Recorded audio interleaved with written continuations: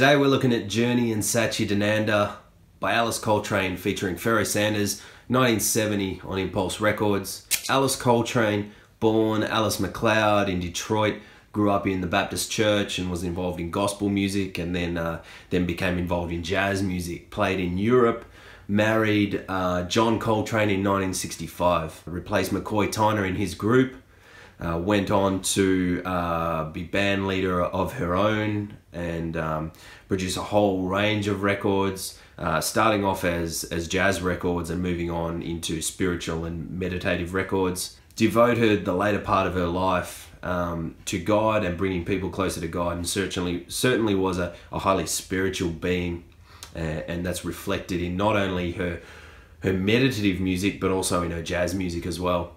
Also on here you've got Pharoah Sanders, really prominent, and he's on the soprano the whole way through. On bass you have Cecil McBee on 4 of the tracks, Charlie Hayden on the 1 live track that closes the record, Rashid Ali on the drums, and he just brings it. He provides this really driving rhythm throughout the whole record, and then changes it up slightly with Hayden on the live track, which is really interesting to close it. Mahid Shabazz, who I actually don't know as a musician, but he's really prominent throughout on the bells and percussion. Vishnu Wood on the oud, and Tulsi, who plays the tambura, which provides sort of a drone that is throughout the whole record and really gives it the feeling. You get it's sort of like the backbone to the whole record, and everything else sort of swirls and comes up from that sort of droning noise throughout the piece.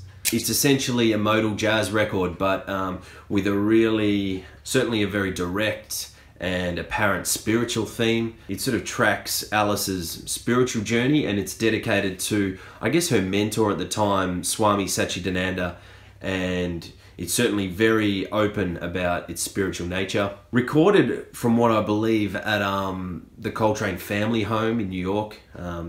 I believe that John, before he passed away, had set up a studio down there. So it really does have that. I believe that room provides kind of this sort of spiritual outpouring that really adds to the recording. It opens with Cecil McBee's bass line, and again that tambura, and that kind of gets the theme going of this really kind of swirling driving noise that runs the whole way through.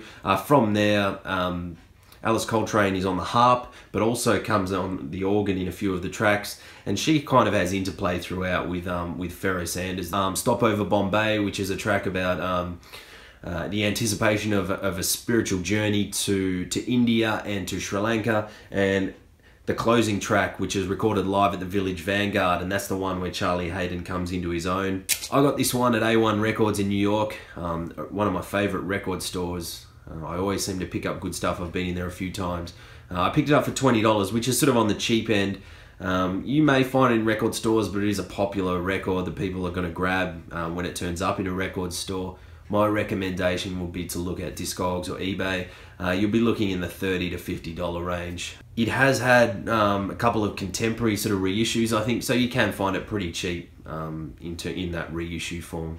It is incredibly uplifting and accessible music. It is kind of on the edge of that avant-garde and toes the line of free jazz, but it's certainly not a free jazz record. Sometimes Pharoah Sanders gets up into that really, you know, where he's really blowing and really getting the most out of his instrument, but it certainly doesn't get away from any kind of rhythmic or melodic feel. It is really accessible. Anyone that's into any Coltrane stuff, this is going to be for you. Pharoah Sanders stuff, this is going to be for you. Even if you're not into jazz music, I think you're going to find this really interesting listen. Alice Coltrane, Journey and Satchidananda, featuring Pharoah Sanders, 1970, Impulse Records.